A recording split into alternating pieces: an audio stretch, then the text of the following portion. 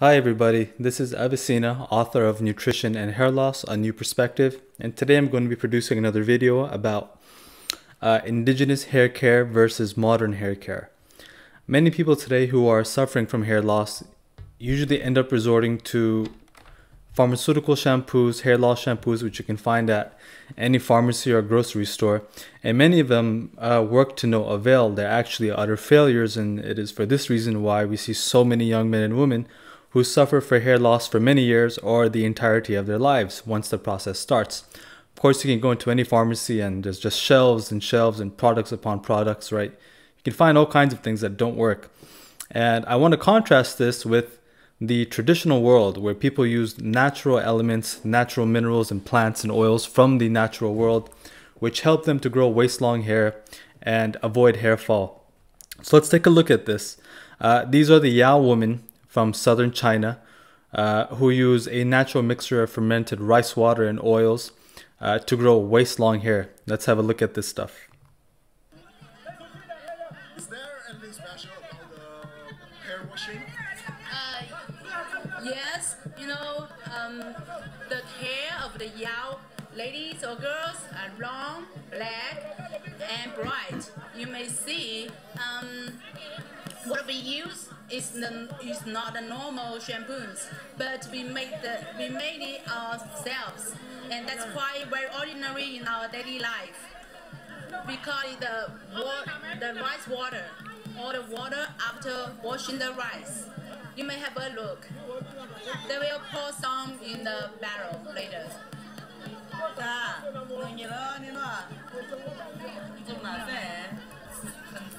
So you take a look at this woman's hair who's, her hair is almost down to her feet, and you're never going to find a woman who's using conventional shampoo who grows hair that long. It's just not going to happen. And it's because conventional shampoo and store-bought shampoos are actually poisonous to the hair. They're poisonous to the brain and the body. They have artificial ingredients and fragrances which are synthesized in the laboratory, which are not compatible with human biochemistry. Now have a look. Yes, this is the rice water. The rice water. The water after washing the rice, they'll put it in a big barrel and boil them together with some orange skins, and then keep them in a big barrel for about half a month or a month. Then after that, we use them to wash our hair. So that's one example there. Now I'm going to show a few men in Ethiopia. They're called the Afar men, which I find to be an extremely beautiful indigenous tribe. They have great hair, very healthy, strong, happy people. And they use raw butter for their hair treatment, for their scalp treatment. And they grow long, beautiful curls. Let's take a look at these men. And again, contrast this with modern individuals in industrialized societies who think that they are the pinnacle of human health, when in fact they are probably the least healthiest individuals to ever walk the face of the planet. Modern industrialized peoples and their ideas are totally in opposition to the natural order.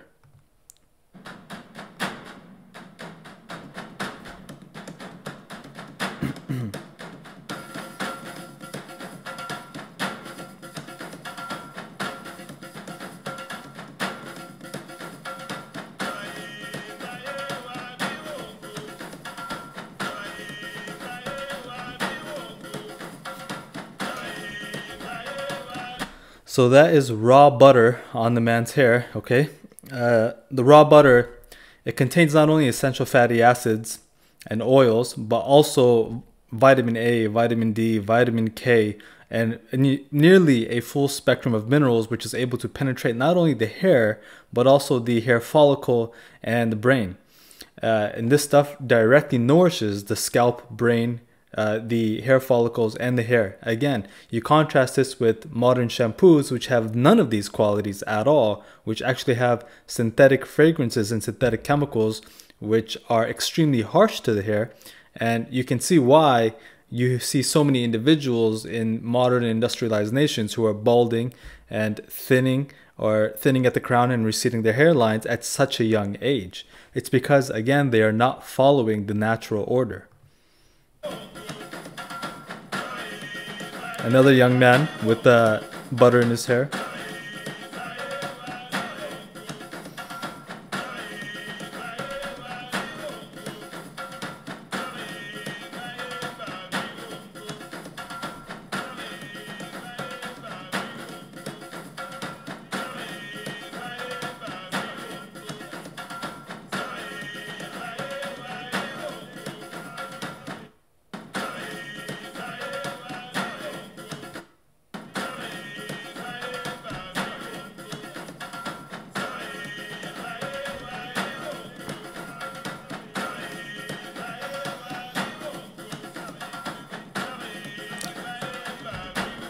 So here again, they're applying raw butter directly to this young man's hair to fortify it.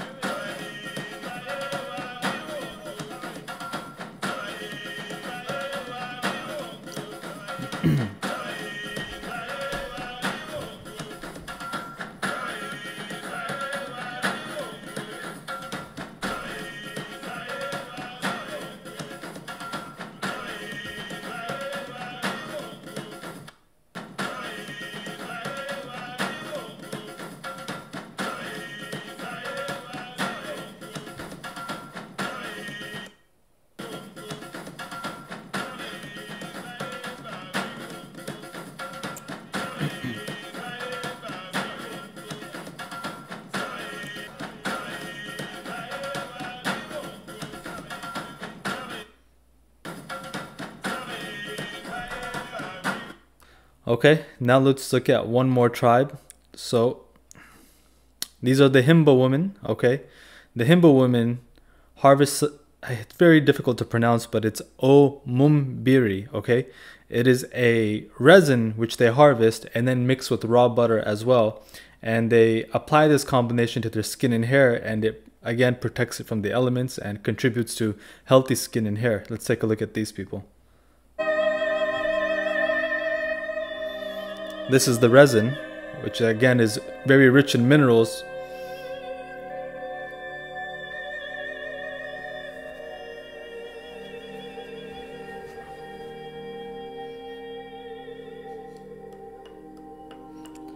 They're now accumulating clay as well to mix with the resin. Some ash.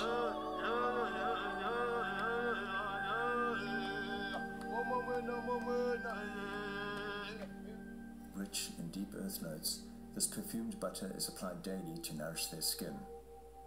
Not only does this almond berry butter protect them from the harsh environment, but it also forms part of their traditional dress.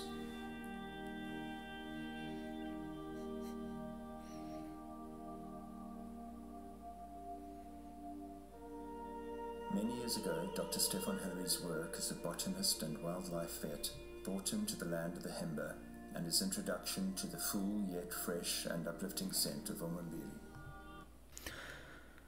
And so now you can't compare all this, okay? Indigenous people using natural elements from the earth, natural minerals, natural herbs, natural oils and butter, right?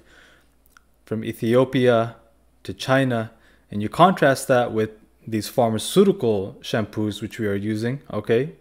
And it's laughable at best. None of this stuff works. You look at the ingredients, right? Here's Nizoro, a very popular, supposedly anti-hair loss shampoo. And you look at the ingredients inside of here. Most of them you can't even pronounce. None of them have any nutritional benefit to the body or to the hair. None of them are from nature. They're all synthesized inside of a laboratory, right? You can't consume any of this stuff. It's poisonous. If you can't consume it, why would you apply it on your skin and hair? The skin and hair are able to consume food directly. Everything you apply on the skin and hair finds its way into the bloodstream. So for example here, I mean, what is fragrance number 1? What is FDNC blue, right? What is qualernium 15, sodium chloride? So, right, what is this stuff? This is all modern chemistry which has no benefit to the human body.